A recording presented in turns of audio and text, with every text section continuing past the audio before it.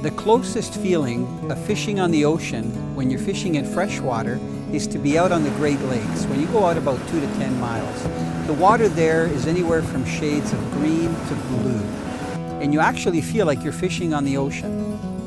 It's in those deep waters that I really enjoy fishing for Pacific salmon, steelhead, and lake trout. One of my biggest challenges, along with other anglers that fish the Great Lakes, is trying to get your bait or lure close to these fish. The Great Lakes are deep, they're big, and there's no structure like there is in inland lakes. So the fish can be suspended anywhere. So I really relied on my fish finder to try to locate some gentle breaks and also bait fish schools and individual salmon and trout that are feeding on those bait fish.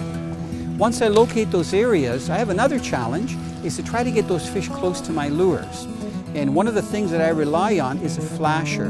A Lure Jensen flasher looks like a piece of metal or a piece of plastic, and it's designed to go through the water from side to side. And as it does that, it gives off a lot of reflection and flash that looks like a salmon that's turning and flashing. The salmon and trout can spot these flashers sometimes from 30, 40 feet away. They also feel the vibration. And then when they come in close, they see that smaller lure that's behind it, and that's what they grab. The distance between your flasher and the actual lure that you're using can be very important. I find that when fish are aggressive, especially early and late in the day, you can use a short leader. In the middle of the day, sometimes we run longer leaders that are up to 10 or 15 feet long. The trolling speed is very important when you're using a flasher. You want to have a really nice side-to-side rolling action, so you get a lot of flash from it. The best way to see that action, whether you clip it onto a downrigger or on a diving device like a dipsy diver, is to just set it in the water beside the boat, lower it down a couple of feet, and observe the action and try different speeds. If you go too fast, the flasher will flip over. So you want a nice side-to-side action, and that also gives the lure that's trailering it a nice erratic action swimming behind it. And it's that erratic action that actually triggers fish into striking. Flashers definitely work well to attract fish in clear water like the Great Lakes. And for trolling, they can really help you catch a lot of fish.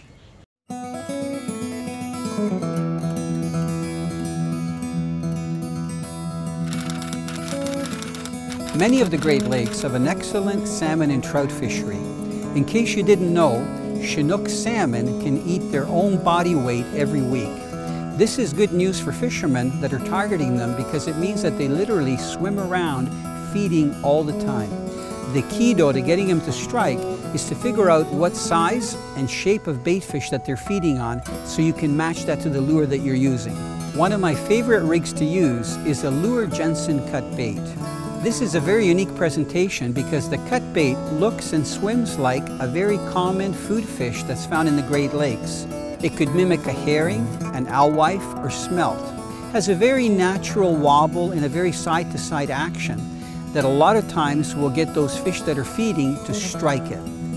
The cut bait rig is made up of two parts. One is the actual head, which is made out of plastic, which gives the bait a swimming action. Comes in a strip size and also a wider size that you can put a whole herring in. And then there's a pin in that head where you can slide in either a whole herring or a strip and use the pin to anchor it. A treble hook that's attached to the leader can either just hang or you can anchor it through the actual soft body to give the body an additional bend. Both techniques can work really well. The key to getting salmon to strike is the speed and the presentation that you get from the bait. You can rig the bait so it swims quite straight and goes through the water, like a bait fish that's having a hard time swimming but going straight, or you can get it to have a nice wobble where it's almost flipping and circulating. I find that when salmon are aggressive, they really like the roll that spins around, so they're attracted to it and they strike it. Other times when they're less aggressive, you want the strip to actually swim a little bit slower so it's not rolling as much. So varying the speed from slow to faster and changing your path will change the action from a straight swimming action to a rolling action. And a lot of times that change will trigger a strike. A properly trolled cut bait rig works extremely well, and on some days where hard body lures and spoons don't work, it can make the difference between catching trout and salmon or not catching them.